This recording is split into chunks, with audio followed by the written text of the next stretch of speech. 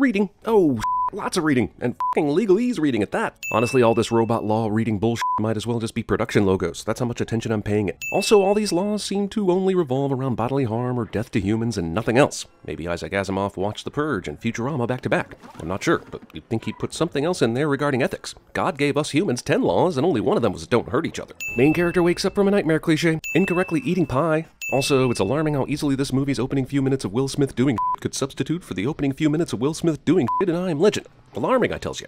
Also, showering without a shower curtain. How does anything stay dry in that bathroom? Get the hell out of my face, Canner. You can hate robots, that's fine, but don't you want your package? Honestly, let's be truthful with each other here. That hat is the worst thing about this movie. And yes, I know the movie is a giant turd, that's how bad that hat is.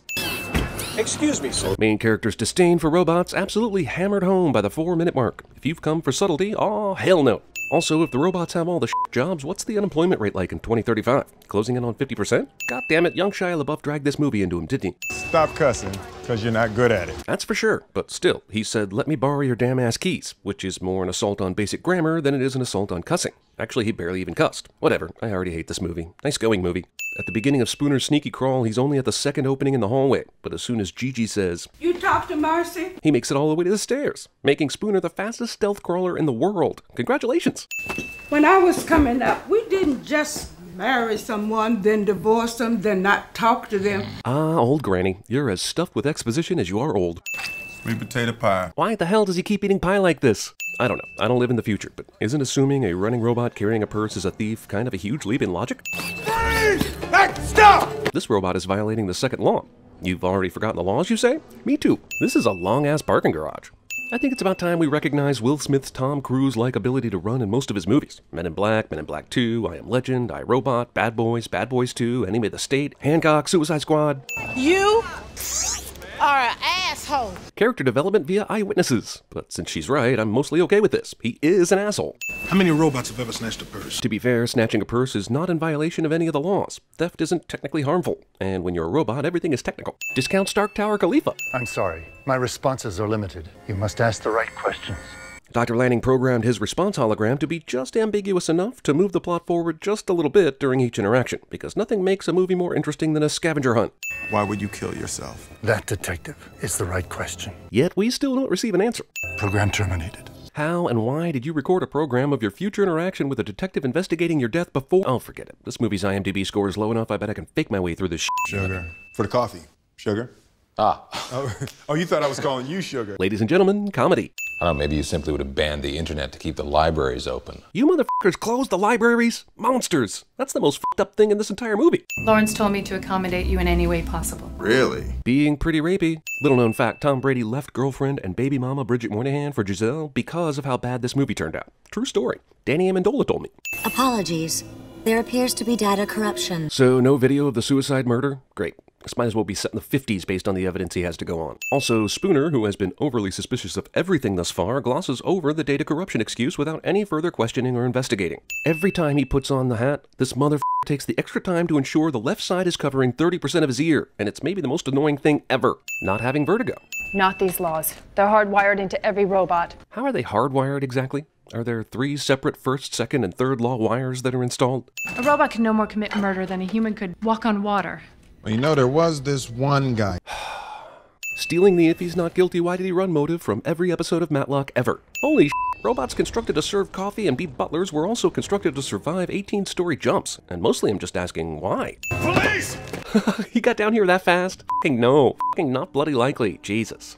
Thank God he hit the whatever with his bullet that conveniently drips out liquid mercury 1 drop at a time so he could track this thing. I mean, imagine if that hadn't happened. You've heard it. Badly. Badly is an adverb, meaning that the method Will Smith used to hurt the robot was poor, when what you mean to say is that the robot's wounds are severe. Do you see me on the phone? All the more reason you shouldn't be driving.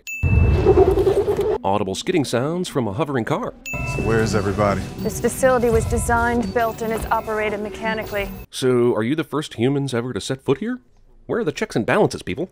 I want to trust robots as much as the next guy, but I can't do that as long as I know you're letting them run this free. Why give robots super strength? You're just asking for an army of passionless creatures that can't be defeated. All of those SWAT team bullets managed to miss. Insert Stormtrooper joke here. All those bullets, and you simply needed to think like Spider-Man to bring him down. What if I'm right? After several minutes of the boss explaining how stupid his theory was, this guy still changes said boss's mind with a simple "what if I'm right?" If everyone believes that this robot doesn't have the capacity to kill, then I guess these 6 guards are actually just an a cappella group or something. My father tried to teach me human emotions. They are difficult. I'm going to choose this moment here among many to praise Alan Tudyk for his performance in this film as the robot, and we'll take 2 sins off a movie I know will go on to earn enough for that 2-sin reduction to not affect the ultimate score, but still show respect for an actor who is great. Can a robot write a symphony? Probably, yeah. Maybe even a kick-ass one. I think maybe your anti-robot prejudice is making you say some stupid Super tiny cell phones of the future. Imagine struggling to tell the difference between your phone and your flash drive. That's the future. There isn't some hard kill switch on these robots. Even Data on Star Trek had an off button. Meanwhile, at the Ovaltine Cafe? What the f***? You want me to call your grandmother? Because I will, you know. How cop bosses talk to their detectives. Total $46.50. Inflation. Demolition scheduled for 8 a.m. Spooner doesn't question why this is going to be demolished. It's a large mansion, still fully furnished, and contains Dr. Lanning's personal materials, and possibly very useful information, yet USR is going to destroy it, and no one's going to worry about it. Welcome, Detective Spooner. Spooner still has access to Lanning's house for some reason. There have always been ghosts in the machine. Roll credit. Oh, wait, wrong movie. Beat it. Will Smith learned nothing of the usefulness of cats from his time on Men in Black. This cat somehow doesn't scratch off Will Smith's face during this sequence, suggesting the movie has never catted. This thing just broke through the hallway window upstairs, at a good 40 feet from here. Not only do I not think it can move fast enough to be here right now, it also seems to be destroying the house based on what room Will Smith is in, which is absurd. Also, he survives this and everything else that happens in this scene, which is some astronomical bullshit. Like this, for example. I mean, did you see that? Even the cat is James Bond right now, Jesus. The English language has no words for how much this pissed me off. Therefore, I will resort to French. Also, most convenient moat pond ever. Also, this cat just went through all that shit and then got dunked underwater and still has not clawed out even a single one of Will Smith's eyes. Also, this cat was definitely covered in water for the sake of this scene, which, if you know cats, basically qualifies as animal torture. Whatever, as long as no horses were harmed in the making of this movie, I guess we don't care. How does he know where she lives? What happened to you? Calvin says this instead of, "Why are you at my house? We just met this morning and I don't like you." He postulated that Every conversation between these two goes like this. Spooner asks a specific question. Calvin gives Spooner a ridiculously complicated answer. Spooner goes, "What?" And Calvin scoffs and says it normally. They do this because she's a smart person, he's a dumb person, and runtime. suggested that robots might naturally evolve. Awesome. You still went through with making them then? You want something to be wrong with them. This is a personal vendetta. Maybe, but as a woman of science, that shouldn't matter. He has evidence enough to form a hypothesis. Just let him work it out, yo. You are the dumbest, smart person I have ever met in my life. Well, you've clearly never met Chris then. I mean, me. Chris will be mad if I make that joke about him, but I'm concerned it's not funny enough if I make it about me. Maybe Barrett? Ah, f*** it. Will Smith makes pretending to drink whiskey look like an impossible task. If robots aren't supposed to have emotions, then why does this one look so sad? Yes, hello, I'd like to report a complaint regarding my NS5. It keeps giving me seductive looks while it chops phallic vegetables. Future security systems don't need your fingerprint or your eye scan, just the butt end of a balled-up fist, somehow. Access USR mainframe. Accessing mainframes and doing general detective work while driving at a high rate of speed. It's convenient that there are no other drivers on this interstate that runs through urban Chicago, so these giant robot trucks could attack in this formation. Oh, hell no. It's not a Will Smith movie if he doesn't say, "Aw, hell no," or "I mean damn." You'd think that they'd come up with a less expensive way to try and kill Spooner, but it seems like they went with the most expensive way. Thankfully for the viewer, whenever a robot is turned evil in this movie, his chest glows red instead of blue. And while the movie has no explanation for that, mine is quite simple. The movie sucks balls and thinks the viewers are all morons. Not only is this car spin at high speed problematic in the world of logic, it also somehow doesn't result in all the robots flying off, which is even more problematic. Yeah, he's totally passed out after these excessive G-forces, no question about it, except for the movie totally glossing over it and keeping him coherent. Well, he's not a robot and is the main character, so I guess he survives this shit, even though that's anger-inducing levels of bullshit. I just threw up, and that's the sin. Holy shit, he's one of them! He's one of them! And by that I mean most predictable thing ever. Sonny has the 3 laws, but he can choose not to obey them. Sounds kind of like the 3 laws don't mean shit, doesn't it? Play. I guess in the future, it's not rude just to walk into someone's house and play with their stereo. Okay, he has a robot arm and that's all. Great. Still doesn't explain his unhinged hatred of robots, or how he was able to spray paint his arm back together, but whatever. I'm wowed by your sci-fi-ness movie. Sarah, this was hers. So you kept and are wearing the necklace of one of the victims of the car crash that cost you your arm? Yeah, that's normal. Jesus, how did you even get this without stealing it from the morgue? Save the girl! So Will Smith's character hates robots because they saved him instead of the little girl. Fine, I understand that motivation. But my question is, why did that robot save him instead of the girl? Well, you know what they say about old dogs. No, not really. Right, this society has autonomous robots, but hasn't downloaded basic Wikipedia knowledge into their brains so they can understand idioms. Right. I had hoped you would come to think of me as your friend. Even though the last interaction they had, Sonny tried to kill him, he's still an optimist. His name is Sonny, for Christ's sake. I'm sorry, I'm allergic to bullshit. Hey, asshole, that's my line. I'm so sorry, Sonny. What are you sorry about? His recent malfunctioning? Jesus, movie, these are robots, and 95% of humans would not get attached to them.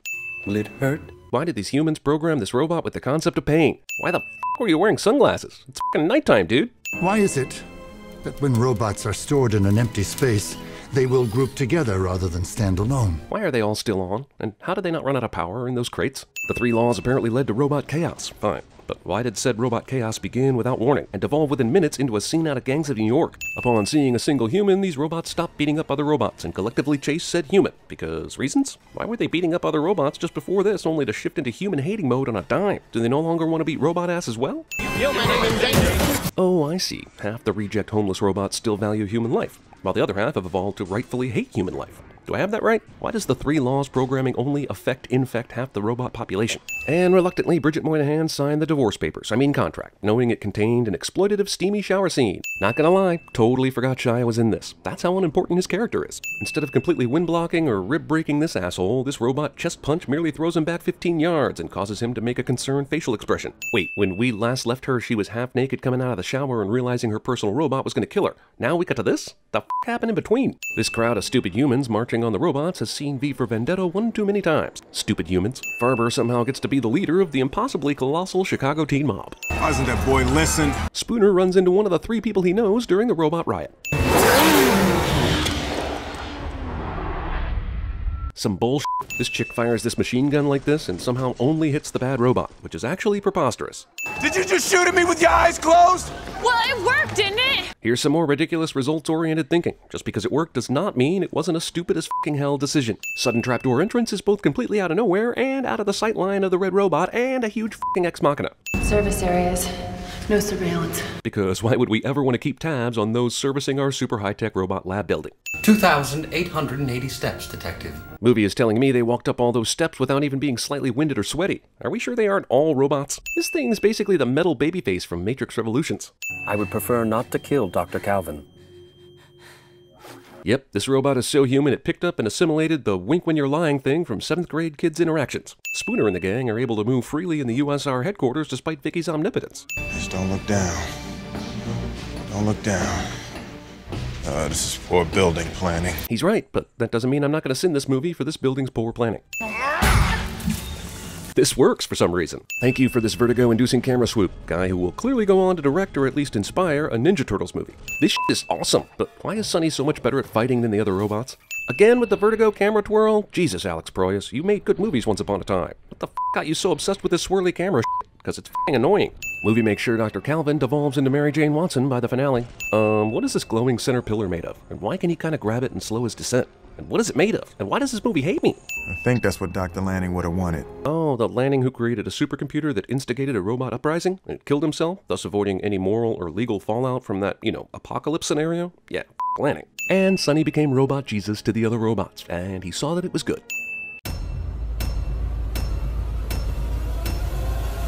Just what do you think you're doing, Dave? Freeze! LSPD, freeze! There is a robot in this formation that does not belong. Identify it. I am Bender. Please insert girder. One of us. Google gobble, Google gobble. One of us. 1,800 pounds and do whatever the heck I want.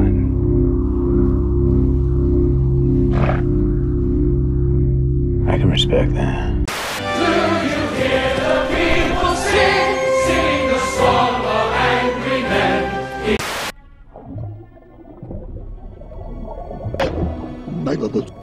Sugar. I'm sorry? Give me sugar. Kitty.